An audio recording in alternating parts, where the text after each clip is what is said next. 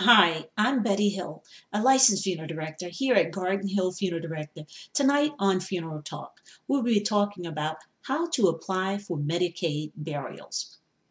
In the event the decedent was receiving Medicaid and you plan to use it for a funeral, you need to notify the funeral director in advance so that he or she will be able to provide you all the details regarding their guidelines for burial to be approved for Medicaid. If the decedent does not qualify based upon the information given, which you will be providing to a social worker, caseworker within the burial coordinating unit for that county, okay? So it's going to be important that you tell the funeral director that you don't have insurance. If you don't have it and you don't plan to use it, you need to make sure it's known. And the fact is, you're basically applying for Medicaid because either there's no funds or an estate. If that's the case, please explain that to the funeral director so he or she will then explain to you how Medicaid works and they can help you move forward in applying for Medicaid.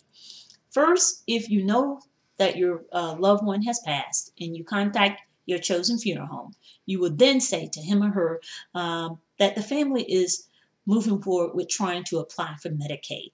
They will tell you what the state's guidelines are within that state for Medicaid burials and then inform you so that you can make the best decision for your loved one. In the state of New Jersey, the total funeral cannot exceed $4,340, and that must include your funeral and your burial or cremation. So, if approved, Medicaid will pay to the funeral home $2,243 and to a cemetery or crematory up to $524. Again, it's important that you say that in the beginning of your arrangements once the family has decided that there is no other financial options available. That will make your transition and choosing your services also much easier. It also helps the funeral director to immediately start working in the direction that he or she needs to go to help you obtain those type of services. Because sometimes it is a process.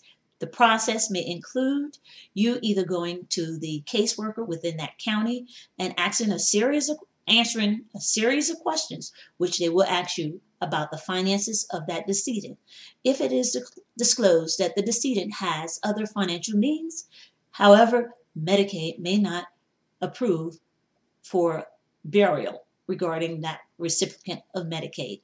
And usually, if there is insurance and the insurance exceeds the amount of what Medicaid approves and allow you, it does not make sense to even apply for that Medicaid burial because you're over the guideline of what they would pay for.